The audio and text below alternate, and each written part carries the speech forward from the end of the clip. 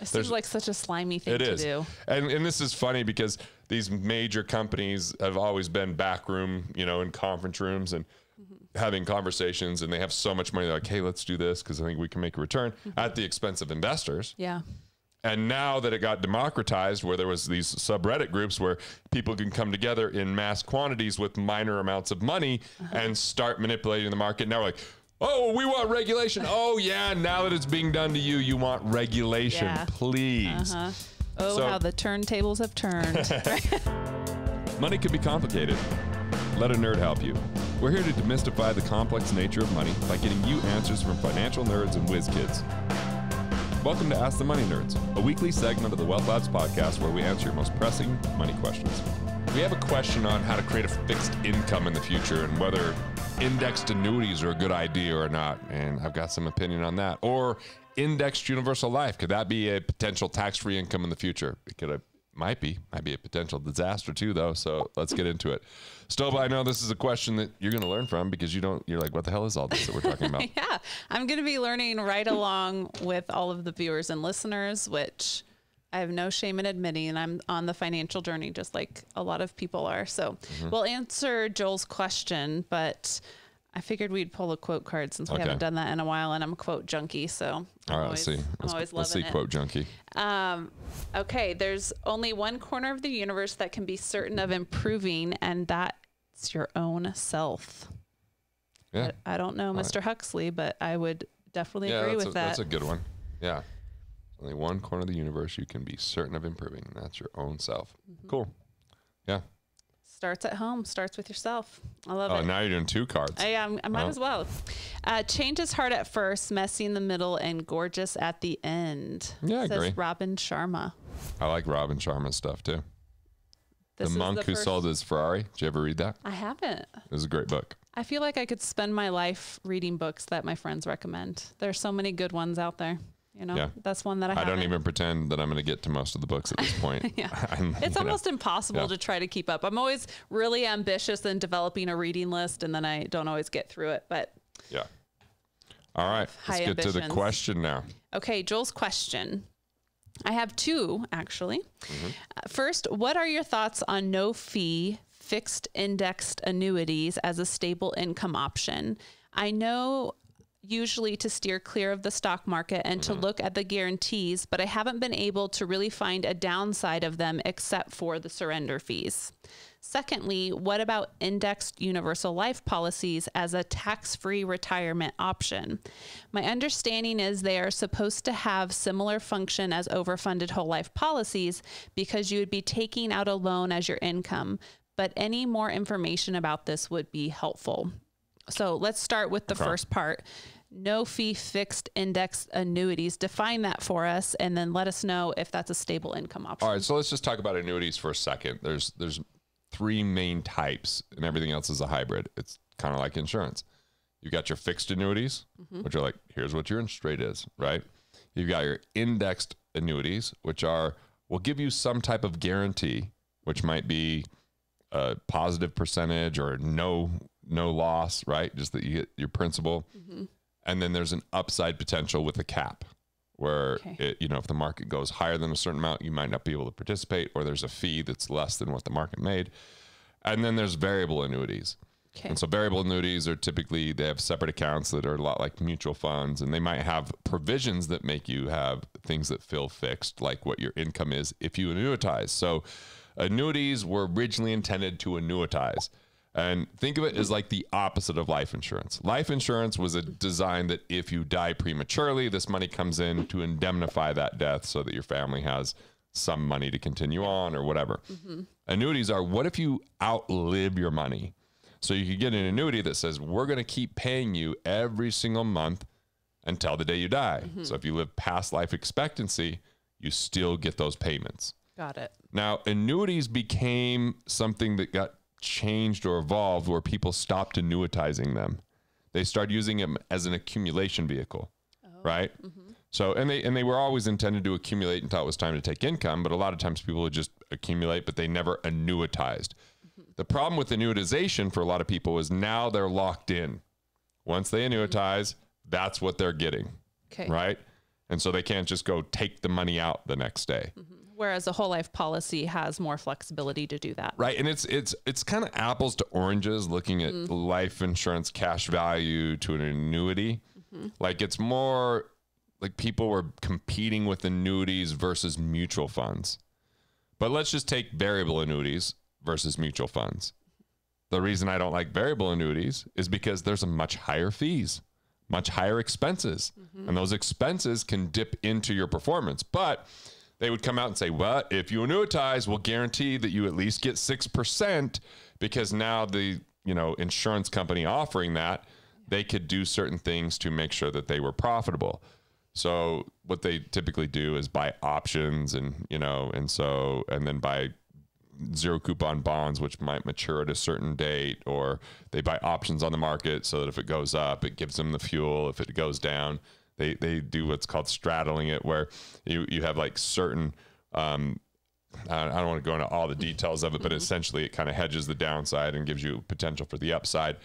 And so I'm not a fan of variable annuity, because if you're really just going to invest in the market, just invest in the market. It's saying, well, but what if the market goes down? And now you can annuitize. People don't like to annuitize. This person's saying that they might be willing to annuitize. So the indexed option is saying, hey, we want to make sure that we don't lose, but we want to participate in some of the upside because we don't really know what the market holds in the future. Right now, indexed annuities, what you have to watch for is cap rates. Okay. Cap rates are the rate at which you no longer get to participate in the upside. And because interest rates have been so low, those cap rates haven't been great. Yeah. Because what they were doing originally was buying a zero coupon bond, which means you buy something for, let's say $100,000, and it says, hey, 10, 15 years from now, that $100,000 is now going to be $200,000. So it's just, you get that $200,000 at the end of it. Well, when interest rates are low, it might take a lot longer to get to 200,000, or you don't get even close to 200,000. So they make very, very low minimum guarantees, if just principal.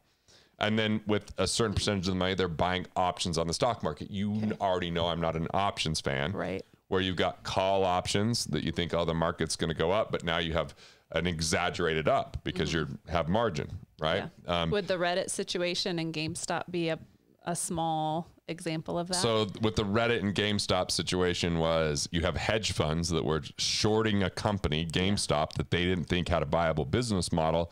And they thought with all that downward pressure, because they're shorting it, expecting it to go down. Yeah, they're basically betting on a company They're betting failing. on the company failing. But then the Reddit democratized all these people, say, no, we're going to go long.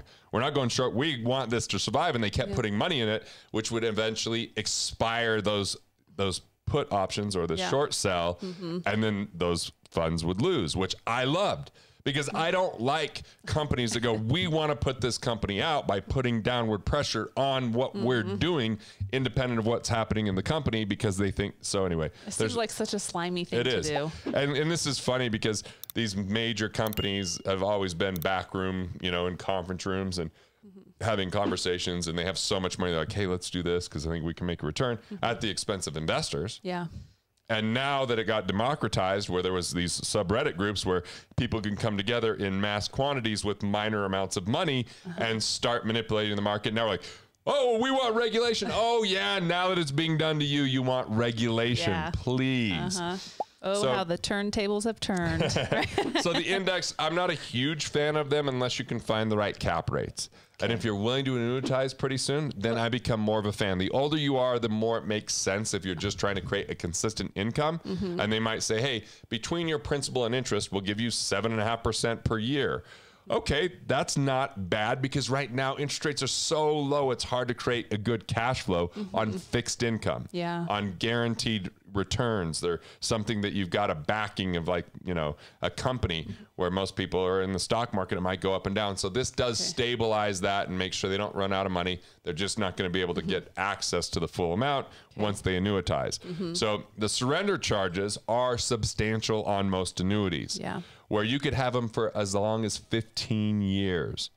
Now that's what does that even mean? It might mean that the first year it's like a huge amount if you take the full thing out, because they want you to stay in it, because remember, they're buying options and zero coupon bonds. They want you in it for the long haul. Right. But if you're going to annuitize, that's not as big of a deal. Okay. They'll let you do that without the penalty. But if you want to take that money back out before annuitizing, there are major surrenders because they're paying big commissions on these things. Sometimes they pay a bonus that first year where, hey, we're going to give you a 10% bonus on your money or something to stay in, but that's because they have a surrender charge. So you have to be careful of those, and that's right. But an immediate annuity, whether it's a fixed annuity or an indexed annuity, it just depends on what is available. What are they guaranteeing you to get every single year between the principal and interest? And if you're really looking for income, it definitely can be a viable option. Okay.